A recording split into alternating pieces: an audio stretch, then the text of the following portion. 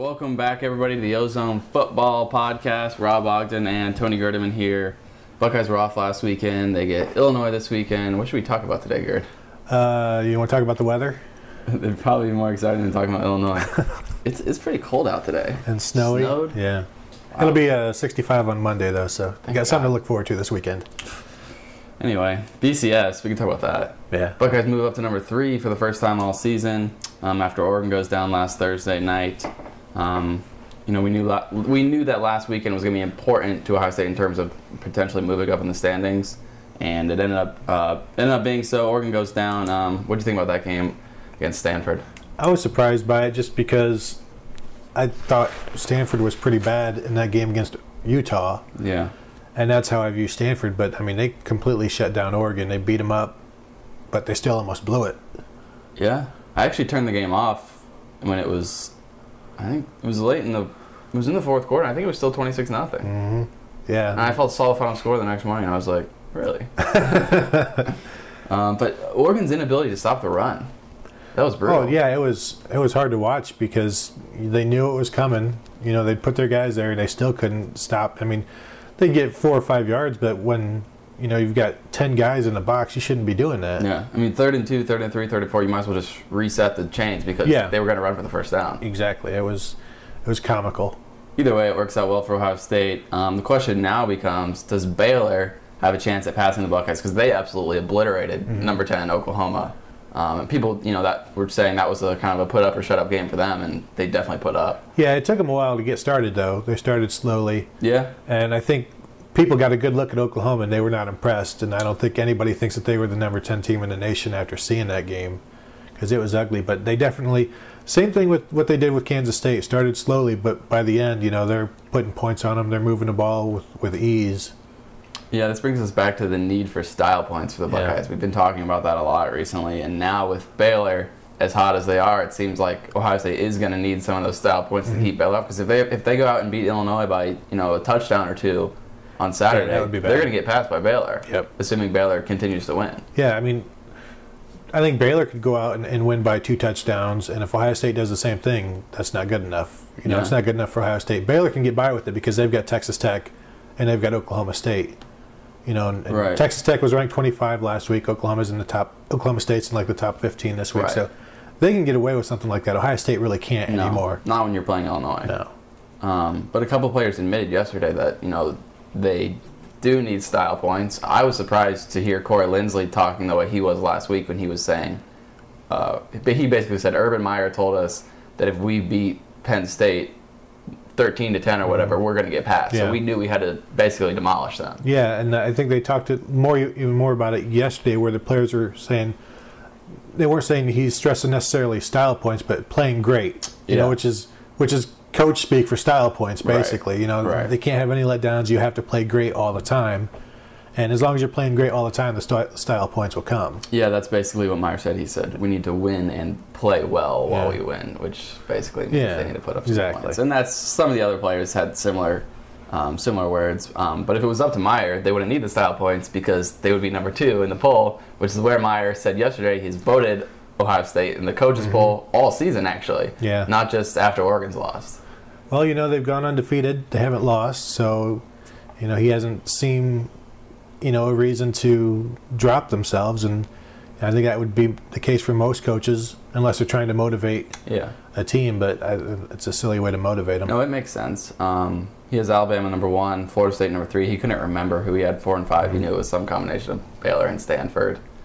Maybe he put Stanford ahead of Baylor. I think that's I think it was a selective forgetting, possibly. That's what I'm thinking. But I mean, he has this issue with a lot of rules and things of that nature that he can't always recall them at the time. So this might be another one of those things. Yeah. But I think as far as not dropping him, his team down, people point at the Wisconsin game, but he's been talking all year how the Badgers are going to be one of the best teams in the nation. We're still waiting for that to happen. Yeah.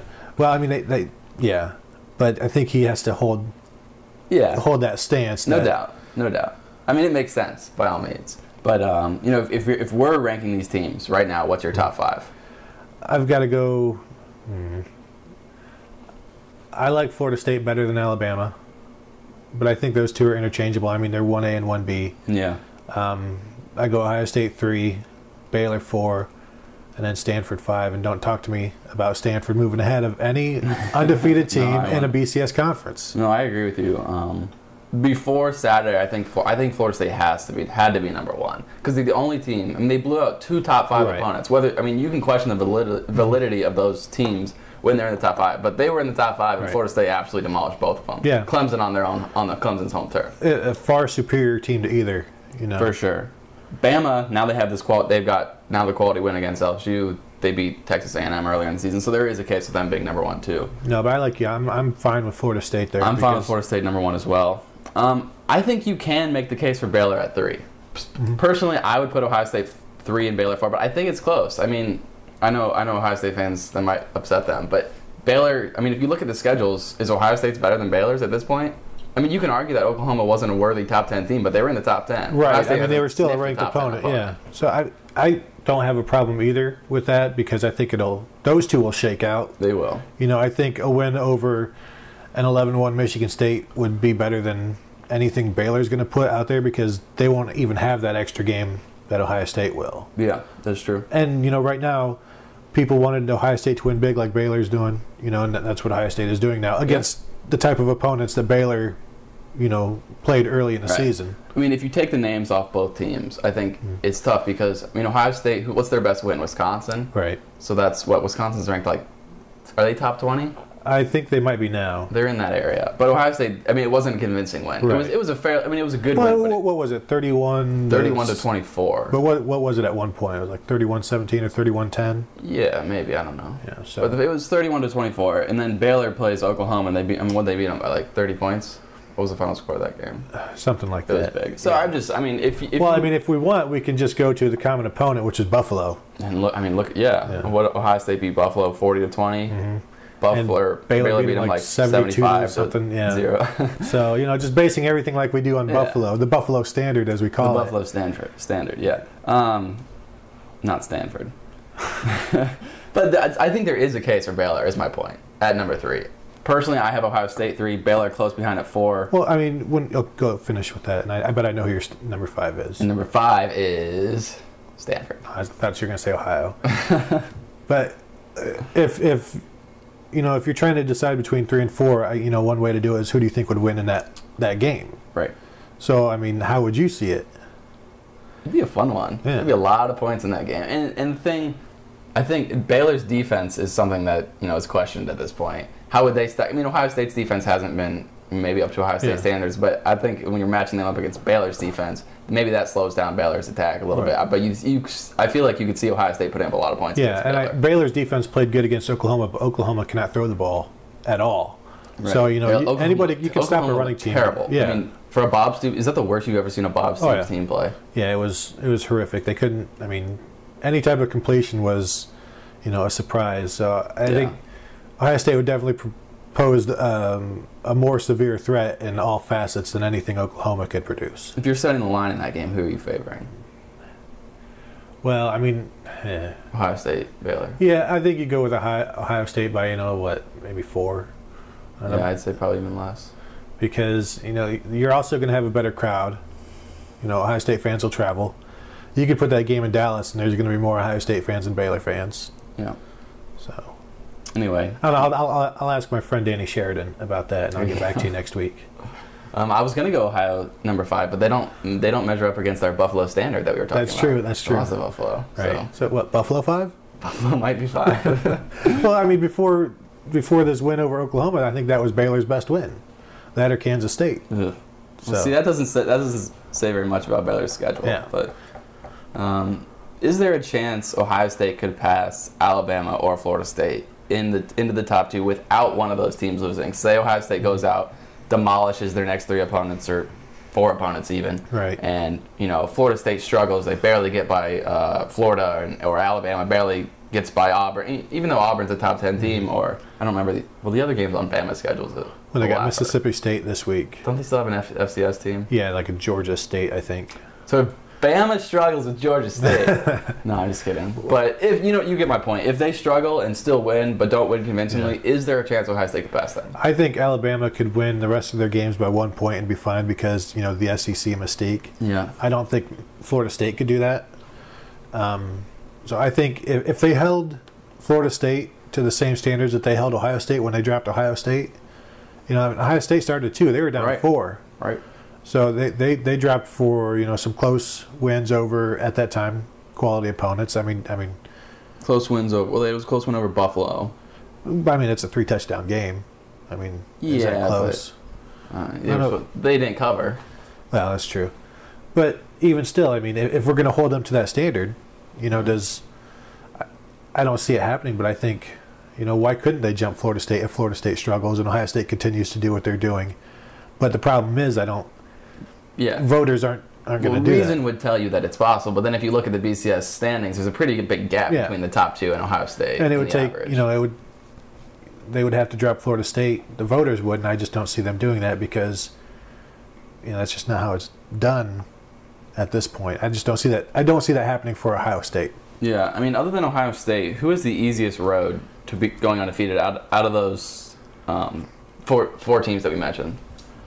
Well, I'm still not sold at Auburn because Auburn, they can't always throw the ball very well. And I think Alabama will be able to stop a one-note team. Yeah. But, Florida State has Syracuse this week and Idaho and then at Florida. Other than maybe that at Florida, do you see, they're blown, 59-3 over Wake Forest last week. Not that Wake Forest is good, but that's the type of team they've got. Right, yeah, they should beat Florida by, 3 touchdowns? At least. Yeah. So, and then who would they have in the ACC championship game? Georgia Tech or Virginia Tech right now, and I think that gets decided. I think don't those 2 teams play? Oh no, Georgia Tech plays Clemson this week. Man, that's I don't see Florida State losing. No, I don't either. Maybe Virginia Tech has a good defense, but I still haven't seen anybody scare Jameis Winston or No. anything like that. So, yeah, like you said, Alabama's got Auburn. Auburn's number 7 now, right? Or something like that. They're in the top 10. What's Auburn's best win? Texas A&M? I think so. LSU? They did beat LSU 38-7. Or no, that was Alabama I'm looking at. Auburn. Yeah, they beat LSU. I don't remember the score of that game. Let's see. LSU. No, they lost LSU. Okay, well they lost. That's their one loss. At LSU, they lost 35-21. They beat Texas A&M 45-41. They beat Ole Miss 30-22. They've got Georgia this week, and Alabama. They might not get by Georgia this week. Yeah. Not that that matters for the purposes of beating Alabama, but it's a rivalry game. It's at Alabama, or it's at Auburn. It could happen. It could. If Auburn is running the ball, then anything can happen. Yeah.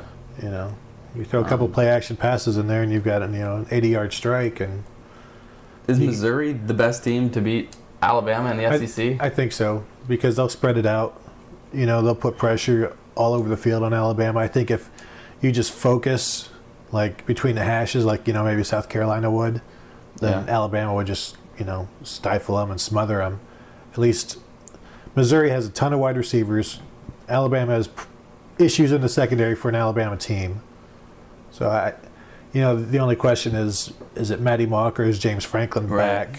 Right. Saw Matty Mock's high school team.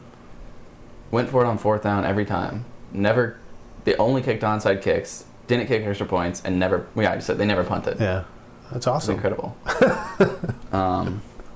It's completely unsportsmanlike, but they lost. It was in the state title game. They lost. There you go. They deserved it. But one Buckeye who doesn't think Ohio State would have any trouble with Alabama or any of those teams is Evan Spencer. He said yesterday the Buckeyes would wipe the field with Alabama and whoever else.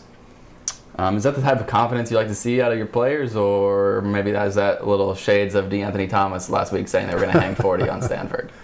I think it's always good to see the confidence like that. It's just what is manufactured after that. But all players have confidence. Yeah. And they should. It's just then it gets blown up. And who doesn't think they're going to win every game they play other than, maybe some Bobcats? I mean, the guys on last year's team still think they would have beat Alabama if they had played them in a national championship game. I mean, we've heard them say that. And it's easy to stay that confident when you don't have to do it. So. Right. There is that. But, you know, he said it with a laugh. Yeah. I feel like maybe it's been taken a little bit out of context. He was kind of joking when he said it. You know, and he said more than one time, this is just my bias showing through. Exactly. I think he was just trying to portray confidence, not necessarily saying that realistically we actually would beat Alabama by, 30 points or whatever. No, and he said, when I was over there, he said that Alabama has some, and Florida State, I think at that time as well, it said that they have some weaknesses that they think they would be able to exploit. Yeah. And, it's not an overall weakness or this or that. They just have some things that they think they'd be able to get over on those two teams. Either way, it was a great quote. It was the kind of stuff we love to hear from players, but unfortunately, we probably won't ever hear anything like that from him ever again, because he was, of course, reprimanded by the PR people. Right.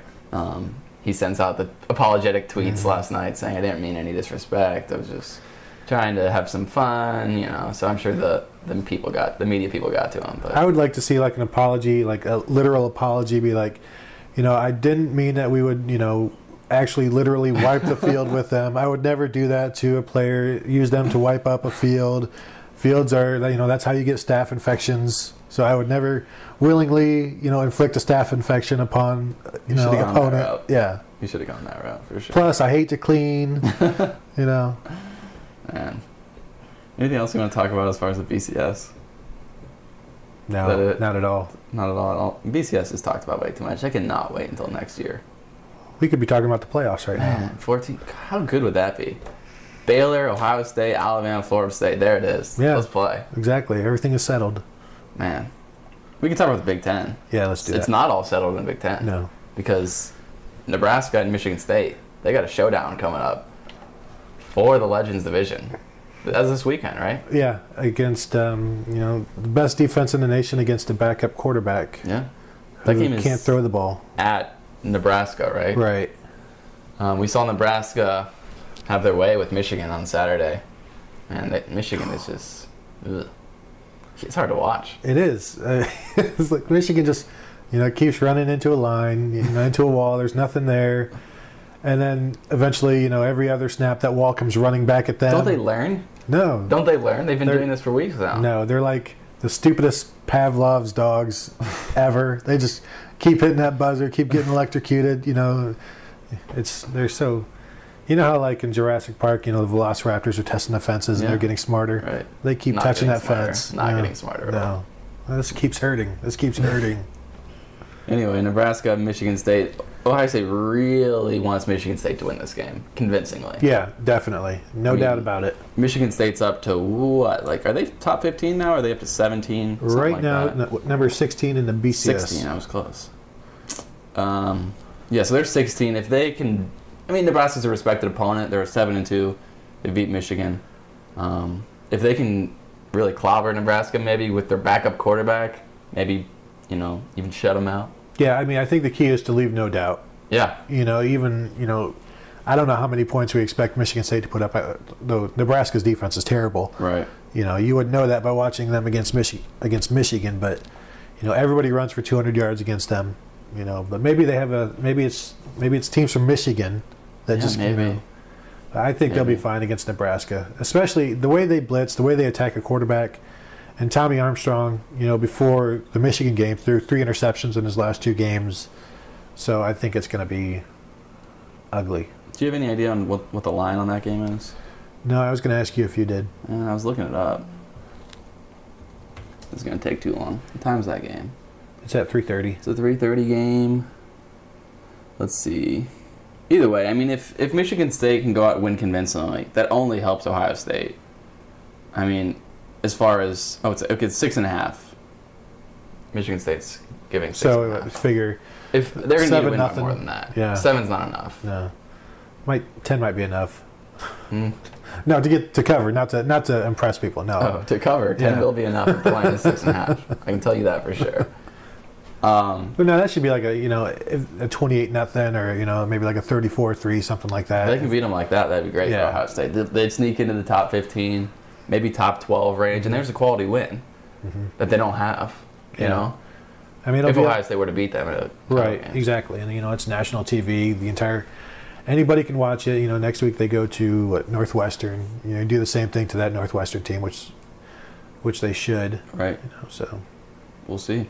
One other notable thing from yesterday, on Wednesday, Meyer he vehemently denied that Fickell had interviewed for this Florida Atlantic job. And he probably was telling the truth, but now it comes out that Meyer actually has met with the Florida Atlantic AD, Pat Chun, who was at Ohio State? Yeah, he was in the administration, of which there are many. Okay. And so now he's the head guy at Florida Atlantic, meets with Meyer. Meyer said they discussed more than one name on his coaching staff specifically. Well, they talked about building a profile for a coach who could win there, and Meyer was asked if, do any of your coaches fit that profile? And he said, a couple, Okay. Something. Yeah. But he said they specifically spoke about, right. Was it just one or multiple? Well, see, that's where Meyer sort of pulled the plug, didn't he? Yeah, he did. Yeah. But anyway, so he spoke about at least one assistant on his coaching staff. So he did not name names, but that's what I'm going to ask you to do now. Well, I think Luke Fickell is obvious. Everett Withers, looked at what Southern missed last year, even though Urban Meyer asked everybody on the staff to give him 2 years. So Everett Withers is looking. Ed Warner has said he wants to be a head coach. Yeah. Tom Herman will be a head coach. If not this year, personally I think he should wait a year. Yeah, I think Herman's the hottest name of all the guys, just because what the offense has been able to do, and he's so young. But he's an outstanding recruiter. Yeah, he's got a base in Texas. But as you mentioned, he's above that type of job. Yeah, definitely. I think right now he could have his pick of whatever MAC job is out there, but I think that's also beneath him because in a year he could have a BCS job on the level of like a Maryland or something of that nature. Yeah. The thing I'm saying is, I think Michigan should look at him once they get rid of Brady Hoke because I think that would be it would be pretty amazing. And then there'd be another 10-year war. Exactly. How awesome is that? Is that going to happen? Hoke, is he gone, you think? I think if they have another year like this year, next year, yeah. And if they lose out this year and lose out, they're going to be underdogs the rest of the season because they go to Iowa after Northwestern, and they're not going to be favored over Ohio State. So if they lose out, that's 5 in a row, 6 of 7. You finish 2 and 6 in the Big Ten. And what happens if you lose your bowl game in Detroit or wherever? Maybe there'll be we were talking about Ohio. Maybe Ohio versus Michigan. Oh, wouldn't that be outstanding? Oh, hope. That would be fun, right? Because Brady would be so confused. We could have a daily podcast just about that. That would be fun. Let's hope for that. Yeah. But yeah, what are they? They're 6-3 now, but like you said, they're not going to be favored in any of these games. They might finish 6-6. Yeah, with the new bowl groupings, I don't know what the bottom of the barrel of the Big Ten lines up as far as their pairings anymore because it's I don't necessarily worry about that far down when I'm looking at bowl. Well, not in a couple of years. Yeah, exactly. Not since 2011. Right. But yeah, Michigan it's just bad. Anything else? We don't need to talk about the Big Ten anymore, do we? No. But we were talking about. I think Luke Fickell would be. Oh right, Florida Atlantic. Okay. I think Luke Fickell would be what they're looking at, but you wonder with him because he's looked at other jobs and sort of been passed over for like an Akron, and things of that nature. So I don't know, maybe he has to go lower than Akron. Akron passed him over? Well, I don't know that they necessarily passed him over. There were talks, but they ended up going with Terry Bowden. Okay. He interviewed, I think, at Pitt when they went with Chris. Didn't Fickell interview at Pitt? That's what we're talking about. Yeah. Oh, I thought you were talking about Herman. Oh, no, not Herman. No. Got it. Fickell. But, yeah. Okay. Yeah. So I think Fickell's probably the guy that everyone's thinking about for that. I mean, I don't know. What are your thoughts as Fickell as a head coach? We've seen him for a year. Yeah. Didn't work out so well, but, it was a bad situation. It was a bad situation. It wasn't his staff, and you got a freshman quarterback, no matter how dynamic he is with his legs, he was not dynamic with his arm or his head. So it wasn't a good situation.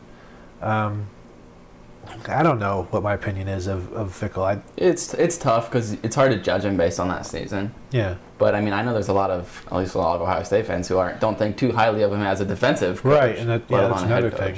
I don't think people would. There would be a lot of people who wouldn't see it as a loss if he took a job. They would see it more of a loss if he took Mike Vrabel with him. Yeah. But I don't think I don't see that happening. I mean, it was a tough situation in Ohio State, but going to Florida Atlantic, you don't think that's going to be a tough situation? How do you win there? I mean, why do you? I mean, yeah, it's a great talent base, but nobody's been able to do anything there, and it's like, why take a job that is essentially unwinnable? Yeah, I mean, will you have the support of the athletic department? Will you have the financial support needed to win? I mean, he's going to have to take it. I mean, he might get a raise a little bit, but his staff wouldn't. Yeah. Yeah. It'll be interesting to see if anything transpires with that. Yeah. So we'll keep our eye on that. Just other notable things from yesterday. Taylor Decker is practicing. He had the sprained MCL against Purdue 2 weeks ago, but he's good to go. I don't know if we talked about this. Meyer leaving him in the game. Did we talk about that last week? We may have touched on it, but I don't necessarily have an issue with it, other than if they don't have anybody they can trust, you still have to protect your quarterback. Right. But yeah, I mean Braxton wasn't in the game at that point, but what was Kenny in there at that point? It was the third quarter. Decker was the only starting offensive lineman still in the game. Right. It's unfortunate that they don't have somebody that they can trust. I think they need to find somebody. Yeah. Yeah, because that was the thing he was saying. I mean, it was our travel roster. We literally had to play him because we were running out of bodies. Yeah, that's the other thing people don't really think about.